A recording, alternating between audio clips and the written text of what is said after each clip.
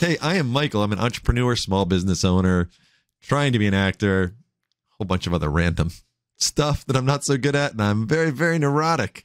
I'm also a TV host and your host for what we call the Second Scene Podcast. It is a Dweebs Global production where you can go for free mentorship help. Anything from mental health to resume writing, there's somebody there to help you. They have mentors around the world. That's why we do this podcast. It is for dweebsglobal.org. So I'm here today with Wade Simmons, and I'm going to keep his intro very simple. He has a degree in filmmaking and a degree in mortuary science. So welcome, Wade. How you doing? What's up? What's up? You have a job as working in mortuaries, which is very odd. There's not many people that work in mortuaries. So what brought you to that field? Well, when I was a little kid, I always said that I wanted to be a mortician. Maybe it was, going to church or whatever, and, going to a lot of funerals and stuff, but it never really creeped me out or nothing. It's just like, it seemed like an interesting job. So, like when I used to say that I wanted to do that, everybody was kind of like, what about like maybe like a firefighter or, a photographer or something? But I'm like, I like photography and filmmaking, but, it was in my heart to do it. So, I just pursued it. And then I started working. I started working at a funeral home in high school, and I've been there ever since. Like, how does somebody want to do that? Like, what aspect of it drew you in? Like, what aspect of working in a mortuary do you like? Well, I think for the most part, like, it's one of those jobs where, like, you get to help people. You get to kind of help people in their time of need. And then too, like, it's one of those jobs that like will teach you not to take life for granted. Like, I think for me, it's more so like the lesson that you learn from it. Like, because like, people come to you at different times. Sometimes it's expected, sometimes unexpected. But like, I don't know, like it just to teach you, like it teaches you to like really appreciate life. Yeah. Did you know that that's what it was going to be about before you got into it? Like, how'd you know? Yeah, but it's like, what attracted you to it to begin with? It's like, I think it was so much that like, like working there kind of like motivates me like to like, go after the things that I want in life. Like, it's a constant reminder, like, you got to make the most of time, like, and I think for me, I think that's one of the things that like keeps me doing that type of job, because like, even when you're not working or something, then you might be having a bad day, and then you come to work and like you kind of look like, man, maybe things are not like I want them, but it kind of like teach you to be more intentional with life. Kind of like it just motivates you like to like, don't worry about the setbacks. Like, always kind of look at things to get you to where you want to be, and to like not drag your feet with it. I think that's really what kind of keeps me doing that type of work. Got you. That makes a lot of sense. It makes you really, makes you realize things can be taken away from you at, a moment's notice. So, yeah. Yeah, I think I would just dwell on that all the time. I think having that is like the forefront of my life. I don't know. I always imagine people working at mortuaries as depressed, but you're so far from it.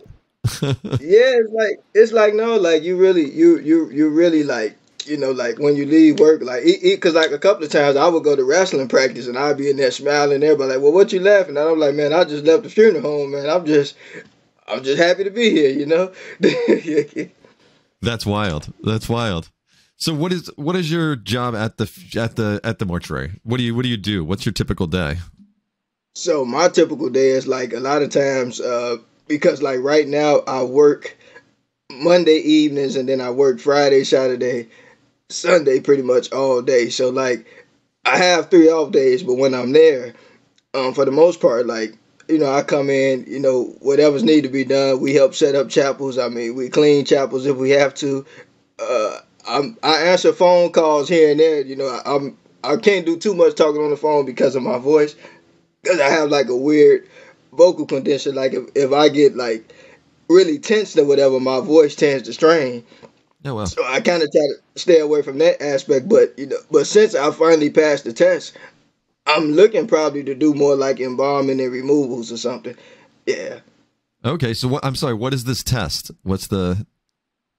So to be a funeral director is crazy, but like you have to go to school, which I did go, and then you have to pass the funeral director side of the test, and you have to pass the science part. So the funeral director side is more like, you know, sitting with the families, making arrangements, doing removals, going to the cemeteries, doing services, handling death certificates and stuff like that.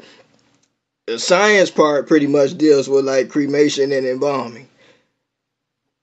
And you know, some states you can like have one license, but in Illinois where I live, you got to do both, which is not a bad thing. But yeah, like I didn't think years ago that I would probably like embalming, but I'm kind of like now like I think it'd be nice to kind of do something more behind the scenes because I mean I've been kind of working in the front so long, like I want to try working behind the scenes now, you know. Right, but that's embalming's working directly with the bodies. That's Yeah. that you have no problem with that. That's you're No, used to seeing dead bodies all the time. yeah, but I mean, my thing is like when you're embalming, you want to be good at it. Like you don't just want to, like you know, take that job lightly because like when you're doing that, you want to make sure you get the appearance right. I mean, you want to make sure you're using the right chemicals, the right fluid. You want to make sure you're getting the features right because the worst thing you can do is have somebody like looking like somebody totally different, and then the family's like, because like to be honest, like because like a lot of people are getting away from traditional funerals a little bit, and you know, and somebody once told me reason why, like they're like, well, you know, when my cousin passed, you know, he like, you know, I don't think he really looked like himself, but I think like, you know, like when you do that type of work, you got to be honest with people, and you got to be honest with the family, like let them know what you can and can't do. And you know, and when you do that, I think that people would appreciate it a little more. But at least try. You know, you try to do the best that you can. I got you. So okay, so when somebody passes away, their body, I guess, because the gas is inside, they swell up. Correct? Is that what Sometimes, yeah. happens? What's the Sometimes. okay, but not always. Well, not well. You know what the thing is because you got to look at it like your blood is what keeps your color. Like if somebody's just laying flat like that, of course, you know, you may get a lot of blood flow up here. It might, you know, kind of change shapes a little bit. But I mean, if you're a good embalmer, what you would do, I mean, you would go in there, you would of course wash the body, set the features. You would start the embalming process and everything, but also along the way, like you would make sure that if somebody swelled up too much, like you would try to bring some of that swelling down, you know. Yeah. Okay, and what is that process? How do you bring swelling down? Well, you could do it by like aspirating the body. You know, you would take an instrument called a trocar, and then you know you can go up and down with it. And it's almost kind of like a vacuum, a sharp vacuum that just you know. Wow. But again, to be a good embalmer, like you have to really care about what you're doing. Like you just don't you know do it careless. Like you take your time and make sure that you do the best job that you can with that person. All right, so what else goes into the process of embalming? I mean, it's a lot. I mean, because you got to look at it like if you are doing somebody that had an autopsy, you might have to like really do a little bit more because, of course, you have to suture the body back together, but you have to do like more sectional embalming because, like, you know, because like really embalming is just making an incision, carotid artery. Some people do it through the femorals, which you know near the leg area, or whatever. But I mean, that's like a basic embalming, but if you got like an autopsy case, then you would have to do more sectional embalming, and that takes a little bit longer. Yeah. So you're replacing their blood with another with an embalming fluid, essentially. Is that what's Yep. going So on? when you pump the fluid in, the blood comes out. Yep. Okay, and then how do you? What other care can you take to make them look more like they looked when they were alive? Well, I think the first thing is really, I would say it would be nice for the embalmer to have a picture of the person. Mm-hmm. I mean, because most people would give the picture to like the makeup artist and stuff like that, but to me, I would say you give it to the embalmer because like when you're embalming before the tissues start to fix, you want to try to get those features as right as possible because you can always apply makeup or whatever, but I mean, but if somebody's face is blown up too much, all the makeup in the world is not gonna make. You know what I'm saying? Like it's Right. kind of like it's kind of like the filmmaker that says we'll fix it in post. It's like, no, you want to get it right before you get there, then it looks a lot better. So you have a certain amount of time that you can do this in, and if too much time goes by, then it's much harder to do these things. Yep. Okay. Because once you put that fluid in and the tissue fixate, and it's like it's not really too much you can do once it's stuck like that. Okay, so the embalming fluid is almost it stiffens you. Yep. After a while, yeah. Yep. Okay, but you don't handle the makeup though. Somebody comes in and does the makeup afterwards. Is that? Well, makeup is a part of it too. But some people are better at it than others. Me personally, I don't really like to mess with makeup. I mean, I'm a guy, so I don't. that's not like. I mean, don't get me wrong. Like, it's some brothers good at it too, but like that's not my area of expertise. I mean, just yet. Wow. So, these are all the things people don't think about that goes into the funeral and just the emotional aspect of the funeral too. You have such a big responsibility there. Yeah, I mean, and that's why I said that I really believe that an embalmer, if they can't have a picture of the person, I think that helps because you got to look at it, the way you close somebody's mouth or the way you do the eyes, all those things, because all of our appearance is different, but we all have something about our appearance that make it us. But Right. if you go in there and you see somebody's mouth is a little wider than it used to be, that throws the appearance off. Right. If the eyes are shut a certain way and the shape is looking off, then that throws the whole appearance off. Right. I mean, family members and close friends are going to notice those things pretty quickly too. Yep. It's going to be pretty That's obvious. True, yep. So that's why you don't even want to shave anybody without asking the family because sometimes people have beards and stuff the way they wear their hair, and if that's the way their family wanted to remember them, then you would let them tell you, Right. yeah, shave them or don't shave them because you can always, if you take it off, you can put it back on, but it just won't look as natural, So you don't want to overdo it. You let the family direct you on everything that they want. Got you. So you get a lot of requests from families. What are some odd requests you've gotten over the years? Oh man, some of them I probably can't really repeat, but, we can always edit out. but I can tell you about a time where let me see, what was the oddest request? Oh yeah, that was. What was that one? I think one family said something about, can we cut the hand off or something like that. I was like, oh no, we can't do that. They just wanted a head on a pedestal or something. They just wanted. They wanted a hand. Oh, the hand. The hand. Like no, we don't want to do that. I don't know. It's just I think that was probably the weirdest one. Do they ever ask for the bodies to be in certain positions or? Yep. Yeah, there was a guy, what was that, Monday night I was working, and he was a Mason, so they wanted his hands like a certain way. But I mean, again, you kind of let them dictate to you what they want because it's their loved one, and you want to give them the best memory as possible. Right. What about bodies you get that nobody claims? How do you treat those? Well, that's an interesting question too, because when I was in school, we embalmed bodies that were not claimed, and to be honest, it was really kind of sad because like at the funeral home, normally you wouldn't get an unclaimed body.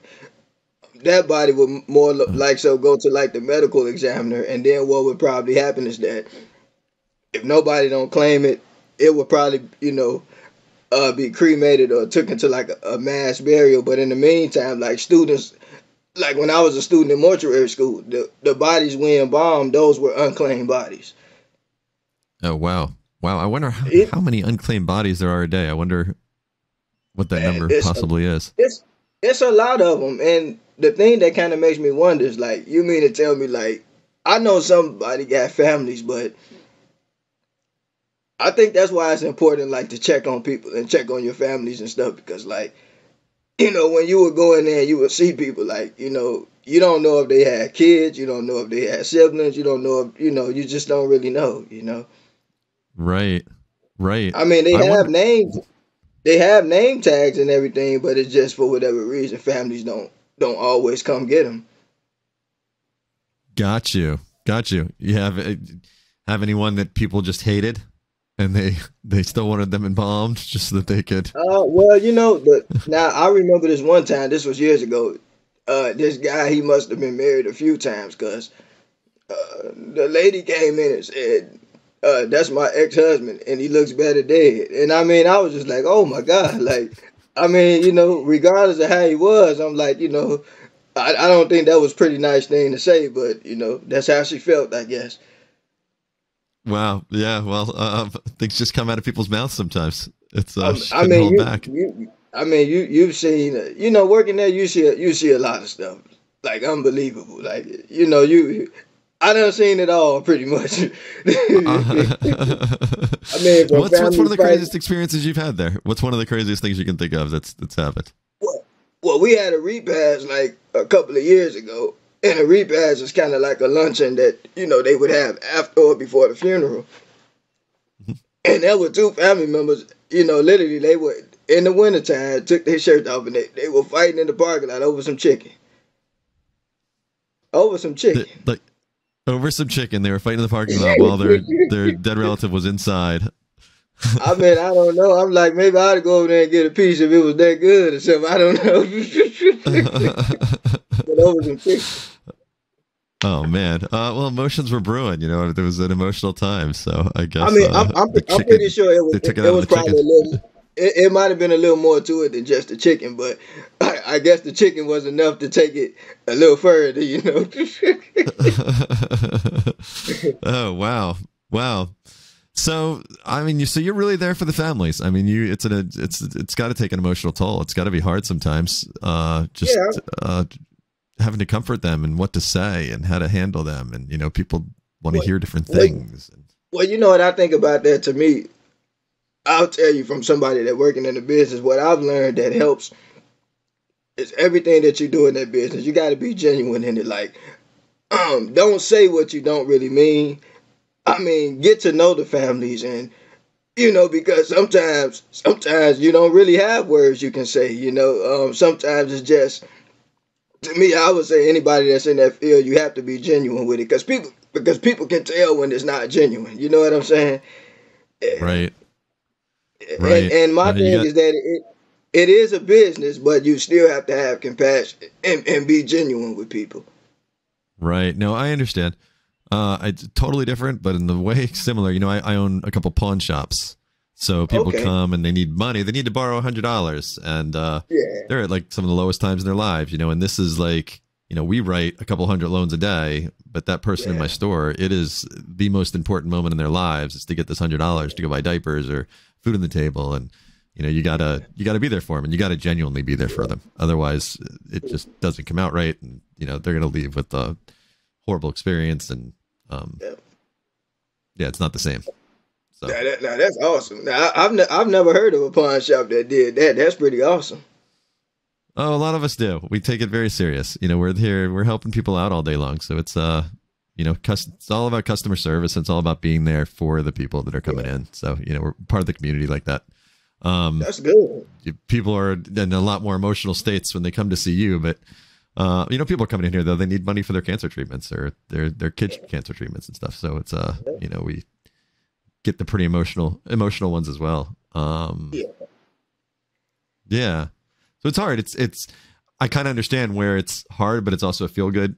It can be feel good, even though it's we're dealing with such horrible situations. Just because you can still give people a smile, and you can still give them some joy in the most terrible situation. It kind of reminds me. I remember. Do you remember that show Everybody Hates Chris with Chris Rock? Yep. There was an episode where he worked at Mr. Omar's funeral home, and he was supposed to go to a concert. And like right when he was leaving out to go to the concert, a lady came to the funeral home because I think like her husband died.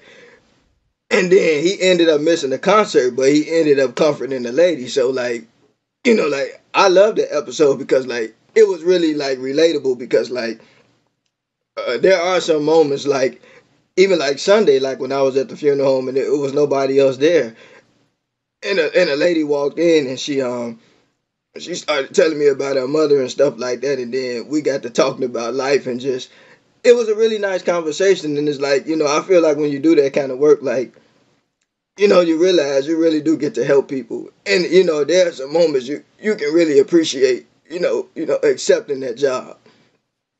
Oh yeah, oh yeah. Well, I'm so glad there are people like you out there that are willing to do that, happy to do it, and yeah, and seem to be handling it well.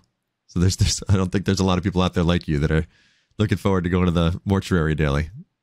Oh yeah, well, like it just teaches you don't sweat the small stuff. Like, you always keep a really nice attitude. Well, that's amazing. So you're also a filmmaker, Yeah, and this is something you're passionate about, and you're doing a lot. I love it. You're always working on. So you've created some short films. Yep.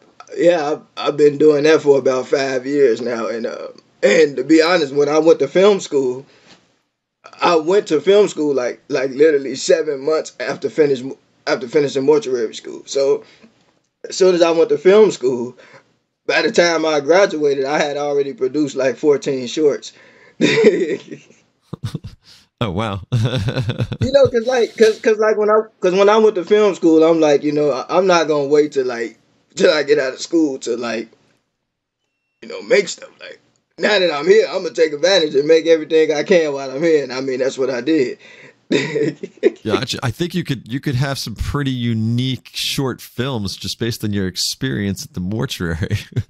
I mean, you really have a different perspective than a lot of people have. So yeah, well, like most of my films are about like love. Like I'm really big on like love, like not always just romantically, but I mean just love for people in general. Because I mean that don't mean that like we don't get angry or upset, but I feel like when you look at the world and the way things are now, I feel like it's just like it's not everybody, but it's a very big lack of love. Like, because you always hear all these people talk about like let's make the world a better place and all this, but I just feel like it's in our hands to do that, because if we really loved our brothers and sisters, we would help each other.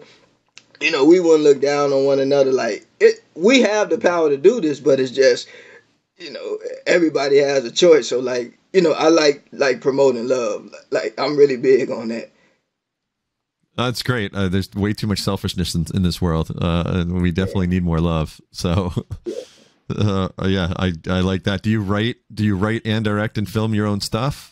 Yep. Now I didn't start out like that, because like when I started my web series originally, I had somebody else directing. I had somebody else acting as my role, but what happened was somebody didn't show up, so I had to pay everybody to be there anyway. So I was like, well, so I went ahead and did the part, and then I just kept doing it. And then from then on, like I would pay like classmates to help me out and write, but then everybody kind of got busy doing their own thing. So I'm like, because like when I would pay somebody to write a script for me, I would have to wait like 2 or 3 weeks to get it. So when I started writing for myself, I was done maybe in 15, 20 minutes, because like me, I love writing. And me, like a lot of times, like I come up with stories really quick. I mean, don't get me wrong, like it takes time to develop and everything, but because like I remember being in elementary school, right? And we had these drills we would do with math. They used to call them holy cards. Where like they would give us a sheet of paper with holes in them, and we would have to put down like they had addition and subtraction, so we would have to answer as many as we could. So like we're writing, right? I do drills, like I come up with stories real quick, and I see how fast I can come up with one and what can I do with it. So like I started writing for myself, because I mean I was able to get stuff done a little faster that way. Yeah. Okay. Well, we will definitely put links below the podcasts to your work so that people can check it out. Oh man, that sounds great. Of course. I want to ask you about you had mentioned that you have a vocal cord problem. Yeah. What is that? So I have a weird, I call it a weird disorder. It's called a spasmodic dysphonia.